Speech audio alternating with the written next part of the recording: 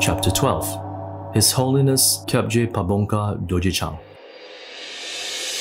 Pabongka Rinpoche was one of the greatest Buddhist masters of the 20th century and among the most influential teachers in Tibet.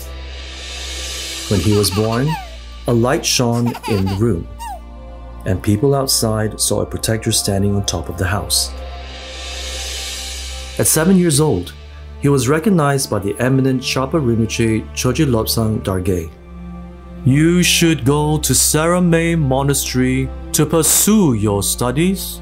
Something wonderful will happen to you in the future." Yes, Rinpoche. Thank you. I'll do that. Why was he called Pabongka Rinpoche then? Pabongka Rinpoche was recognized as a reincarnation of the Chankya line, which included well-known scholar Chankya Ropel Dorje. It's just politics. Anyway, the name Chankya was ruled out and the boy was declared to be Pabongka instead. When he was young, he had nothing, no money and no food to eat.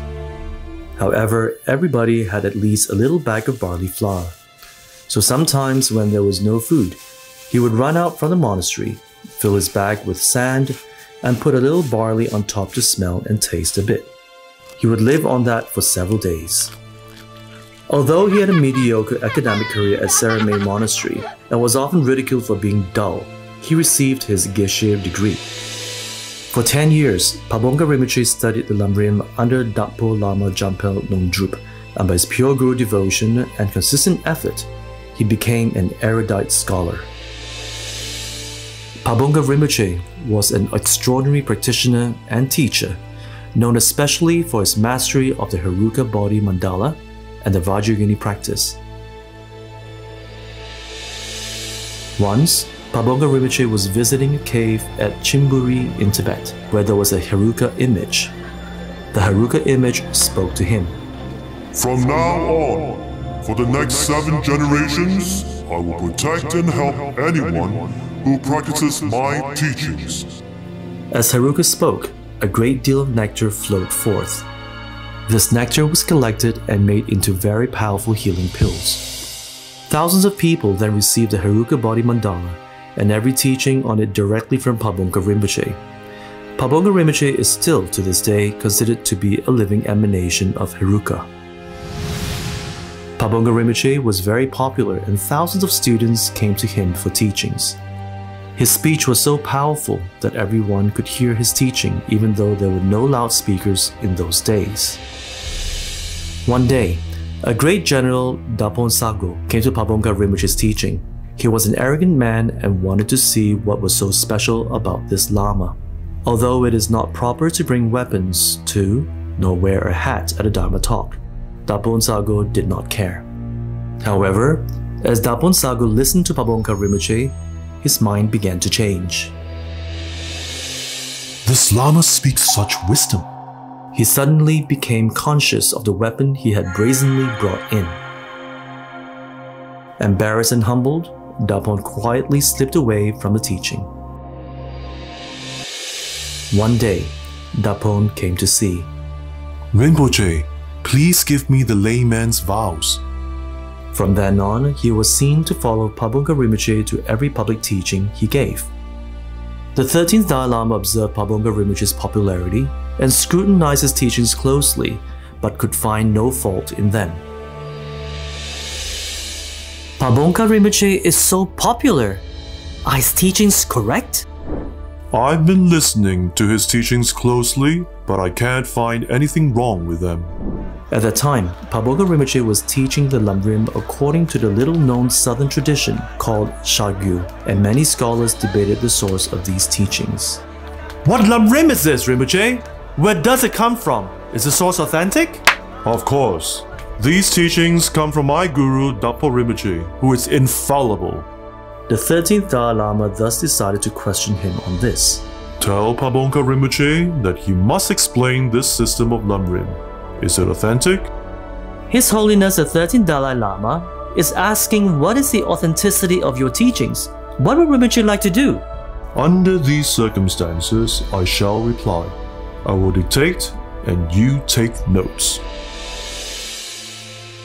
I write with regards to your questions on the southern tradition of the Lamrim. The Buddha has explained this in the most important sutra. At this moment, Your Holiness is seated in the study. Please look behind you on the third shelf from the right, on the second shelf from the top. Look for the fifth book from the left. It has a brown cover. On page 149, on the fourth line, the book gives an explanation about this. This is the proof. From the Kangyo, please refer to the book written by Asanga Rinpoche, which can be found in Your Holiness room on the third shelf. In the outer volume, which is orange, on page 89, from the 4th to the 10th line, you will find an explanation. There is also evidence from the Tibetan tradition.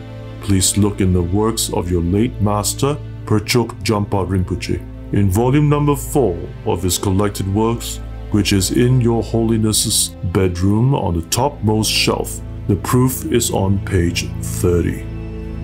Get me that book, now! Pabongka Rinpoche is exactly right. I cannot fault him.